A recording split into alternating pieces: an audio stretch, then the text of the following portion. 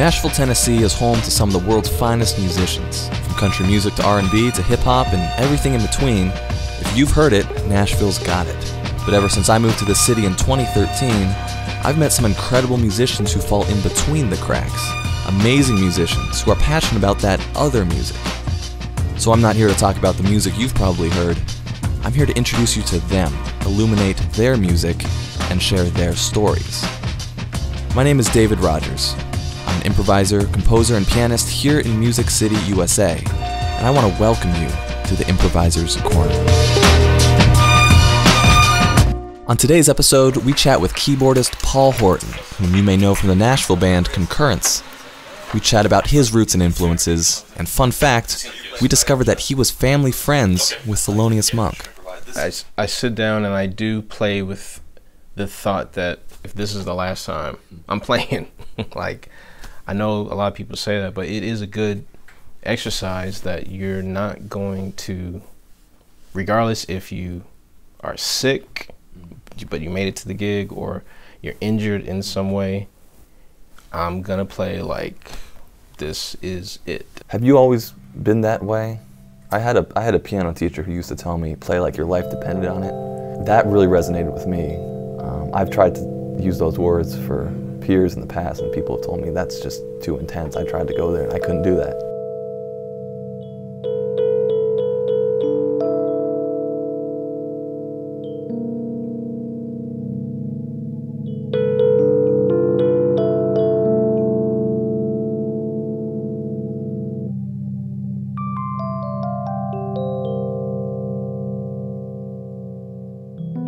I was at MTSU for like 2 years, so I left after 2 years and moved back to Alabama. And as I started to play more right before we moved back, I started to just take on that.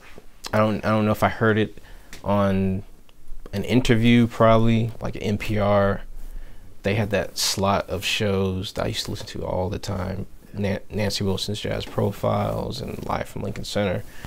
And it was probably one of those interviews, because I can't remember an actual person saying that to me in real life. And that coincided with me and Greg forming Concurrence. It was around the same time. And that is what kind of got me back to, I got back in touch with what it was I loved about music again.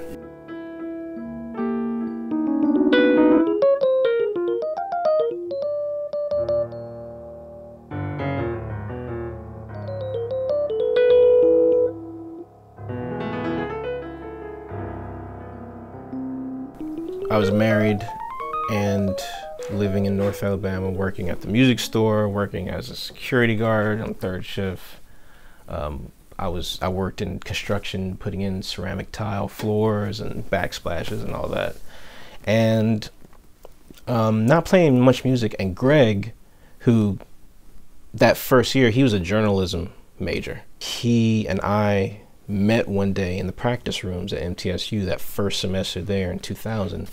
And him and a friend of ours, Andy Ray, who's a drummer who was studying Spanish. He was a Spanish major. They were sneaking into the music rooms because he was taking some music. Andy was taking some music classes, and they would play. And that was the first time we met. And then right across from the MTSU, there used to be this pizza shop. They would just let us come in there like, y'all want to play? Just play whatever. Me, Greg, Andy, sometimes Neoshi Jackson.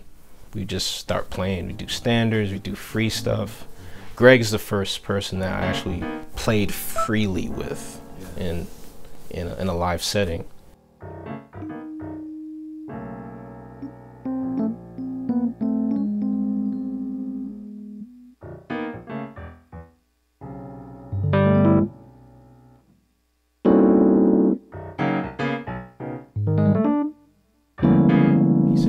Come up to Nashville. My friend Willie has a little Korg D10, I think, those little blue they sell. He's like, man, you need to come over here and let's do some recording. So that was like the first Concurrence meeting, and we just fully improvised the stuff, printed up some CDs, and he called me again. He's like, I'm gonna be in town, we need to play a show up here. So I'd drive up there and do recording, do a show. And then my wife's job transferred her to Nashville.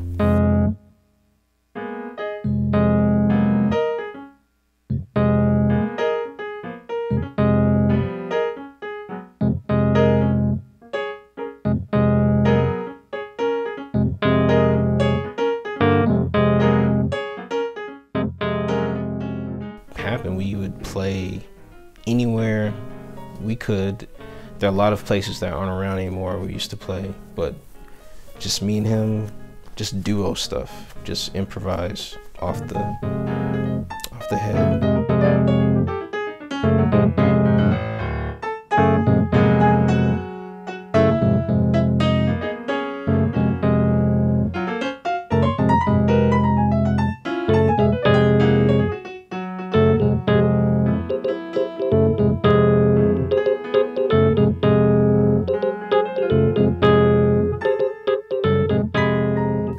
Some nights it wasn't great.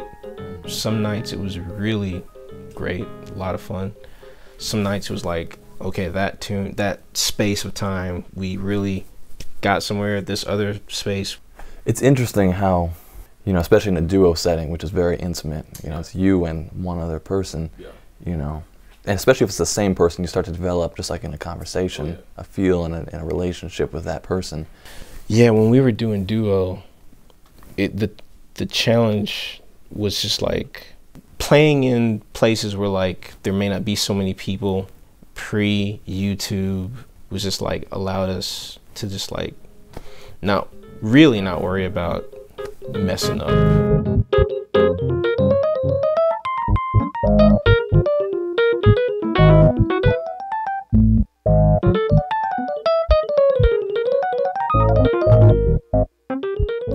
Being you, realizing that you have limitations, realizing that you may not be where you want to be musically. And from a technical standpoint, from vocabulary, maybe you don't like the way you write right now, but just being happy and just knowing that, okay, I'm gonna do this now, I'm gonna do my best, and know that I can grow and evolve and get better no matter where you are.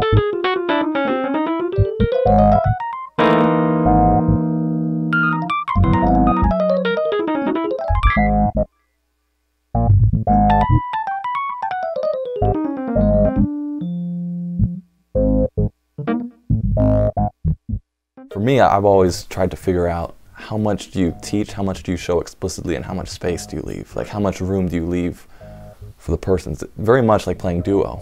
Yeah. You know, it's like how much do you say and how much do you not say? Right. Yeah.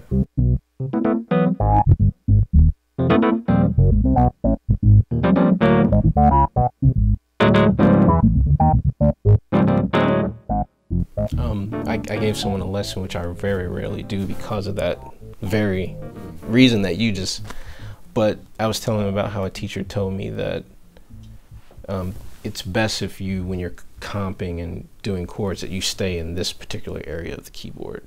And me coming from someone who was like, grew up on like hard silver, people who like existed down here a little bit more, it just really didn't make sense to me. And that was just like one little conversation one day.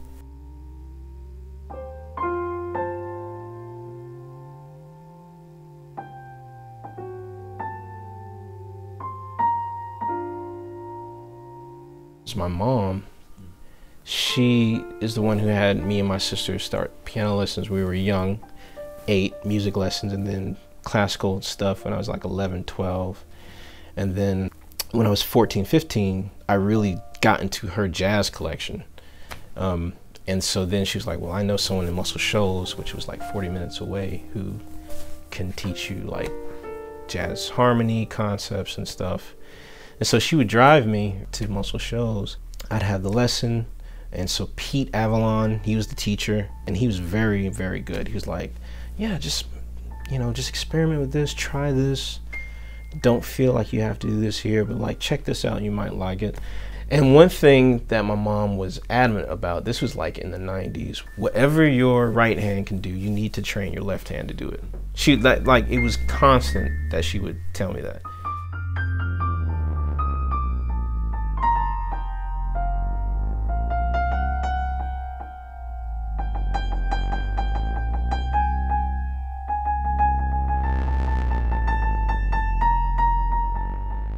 But my folks, my mom's folks and family were very close to the Monk family. Like, she knew all the Monks, she would see them. And every year growing up, we used to get these invites to the Monk annual dinner. And it wasn't until I was like 17 and 18 that I realized, this is like the Monk lunch? She's like, yeah.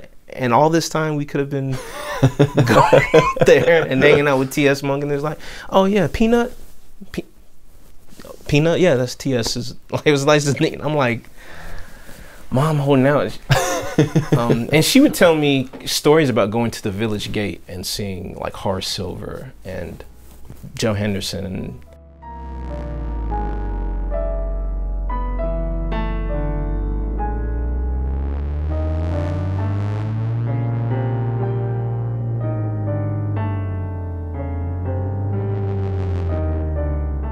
Don Alico actually was one of the teachers that one day we were, I always think about this day, it was in an ensemble class that he was conducting.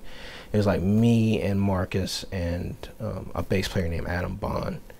I was playing Stella, and everybody was, I think we were supposed to take 2 or 3 choruses or something. And like at the end of my chorus, Don like starts yelling at me and like, you need to keep going. And so I kept going. And then the next chorus, like, you got more to say. And so that, and he would encourage me, like that day, I remember him talking to me about, check this out, work on this, I like your sound, you remind me of such and such player, have you checked them out? Yeah, Don is one of those teachers.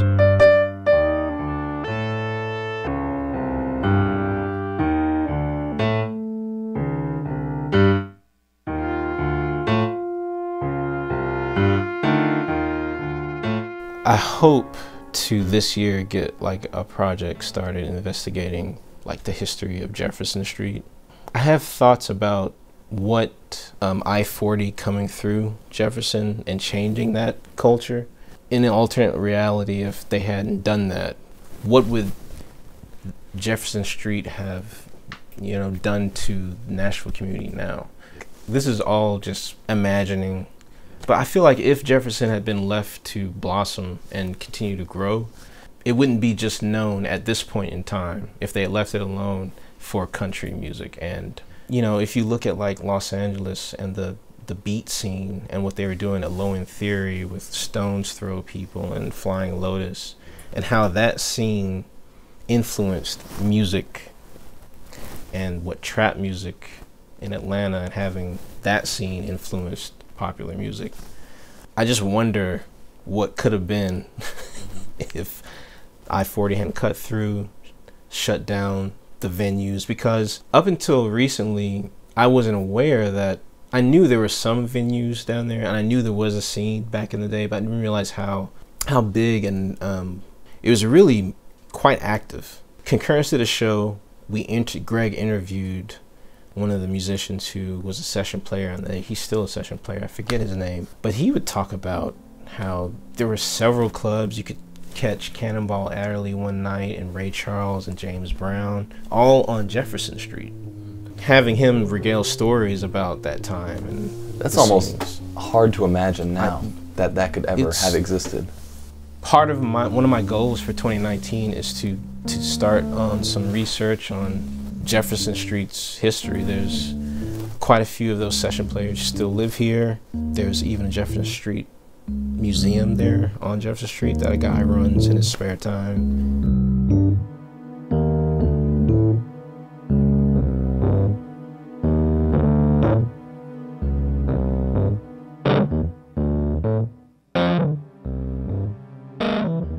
The geography or the city layout affects the music culture of cities. I mean, that's a whole conversation.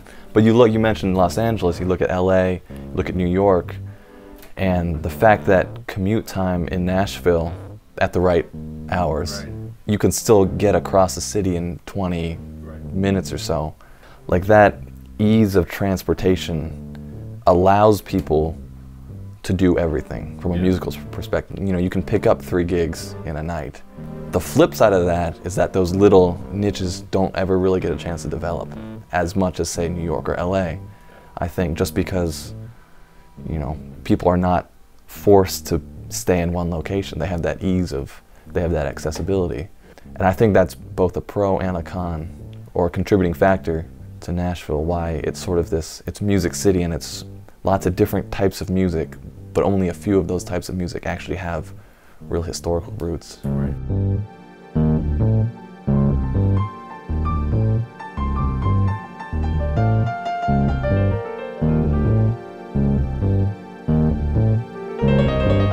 I'm still obsessed with film soundtracks. I used to like record credits with my little cassette recorder, and then hip hop, because like MTV and BT, VH1 in the 90s, it was like, so those are my three things: film music, improvised music, and hip hop. My mom also, she was really into Cuban music. She had a lot of Afro-Cuban records, so that was another interest of mine. But when I got to school, a friend of Yola's, Christy Burkine, got me hip to Bjork in 2000, and like Vespertine is like a top 5 record for me. So that record like changed the way I thought about a lot of things.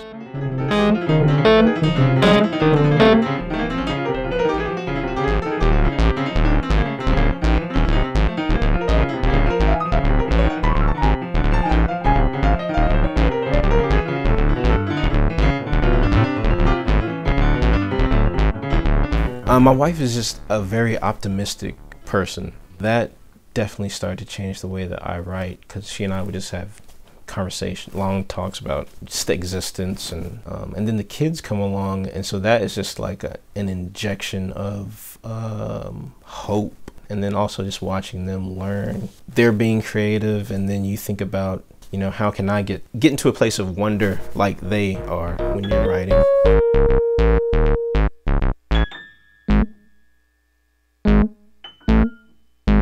Just in terms of balancing out like practice time and family time, realizing that balance is a good thing. Like to play music and to play it well, to achieve some of the things that I want to achieve on the piano, just from a musical standpoint, technical standpoint, it does require sacrifice. You do have to sacrifice some things. Something has to give. So I'm sacrificing sleep. They've just taught me, like, you can still, you know, you have to sacrifice something, but just have balance. Like, balance is like the key.